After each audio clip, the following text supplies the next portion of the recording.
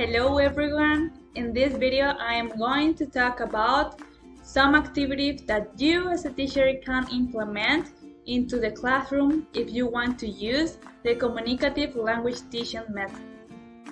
The first activity that I choose is called commercial time.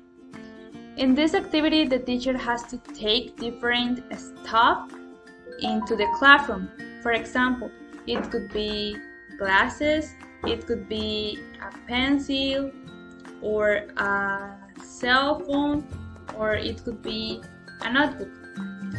And then he has to put all these objects in a bag and ask each student to take an item without looking, and don't explain anything to them get curious.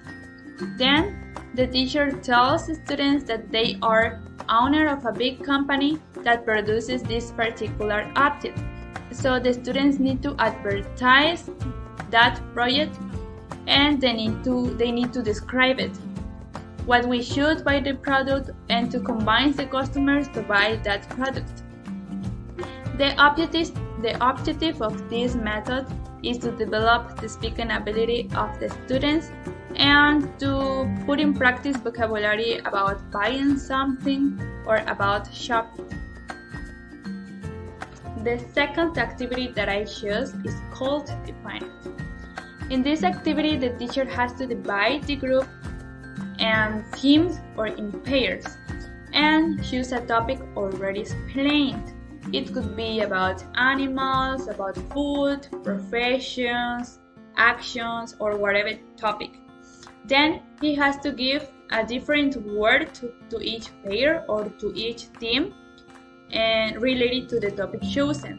For example, if the topic that the teacher chooses is animals, one team is going to talk about bear, other team is going to talk about dog, other team is going to talk about cat, other team is going to talk about cow, and so on. And each team is going to describe that word until other team guess that word.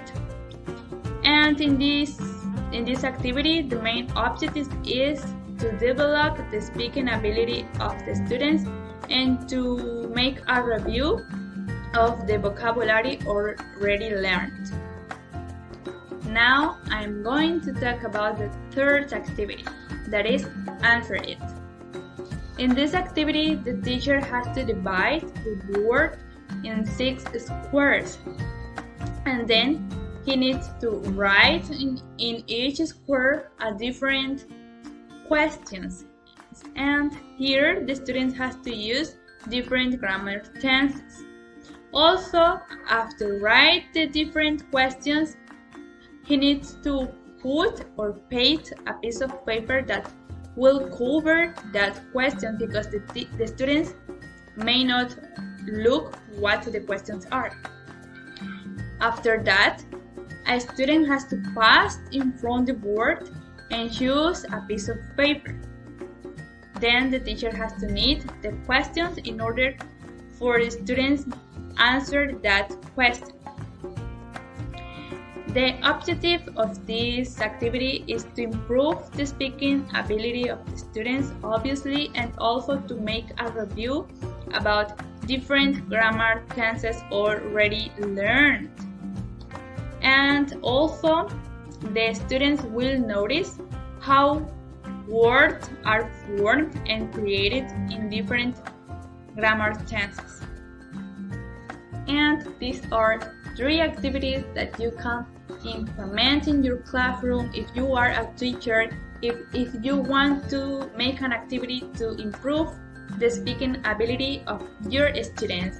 I hope you enjoyed the video, and also I hope that you put in practice these activities in your following classes. Goodbye!